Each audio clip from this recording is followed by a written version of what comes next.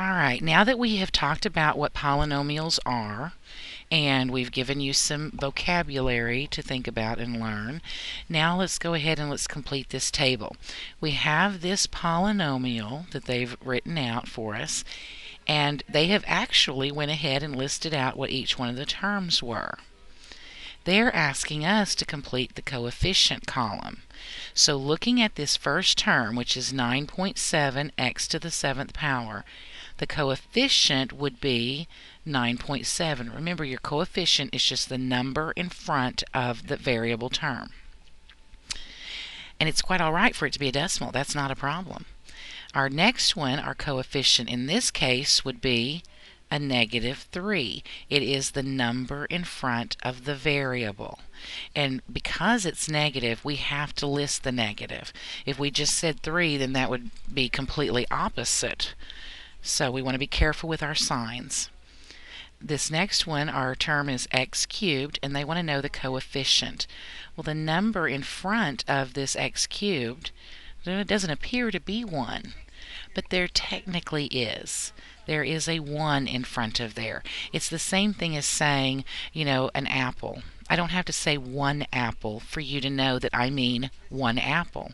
If I mean more than 1, I have to say that. I have to say 3 apples, or 5 apples, or apples, plural. Anytime we don't see a number in front of there, then we automatically assume that to be one of those things. Now in our last one, this number looks really nasty, doesn't it? No, it doesn't. It's just a fraction, and that's okay also. Your rule says the coefficient is the number in front of the x term, no matter what that number may be.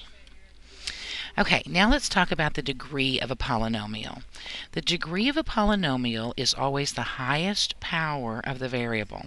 So if we look at our variables in each one of these terms, we have a power of 3, a power of 2, a power of 1, and then a power of 0. Our highest power here is a 3. That tells us that the degree of this polynomial is 3. That's going to be extremely important as you go through your courses. We're going to be talking about degrees of polynomials from here through college algebra. Now, some polynomials have very special names, and others we just refer to as a polynomial. So anytime that we see a polynomial that has only one term, meaning there's only one thing separated by pluses and minuses, that has that special name of a monomial. Think of mono meaning one.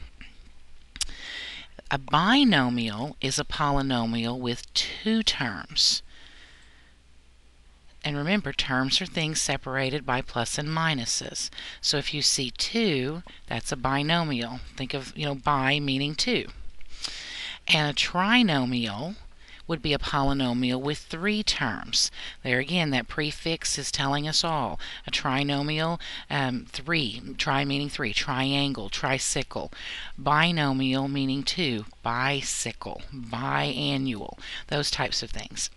Anything else is just called a polynomial with no special name.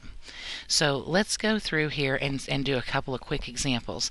Find the degree of the polynomial and determine whether it's a monomial, binomial, trinomial, or none of these.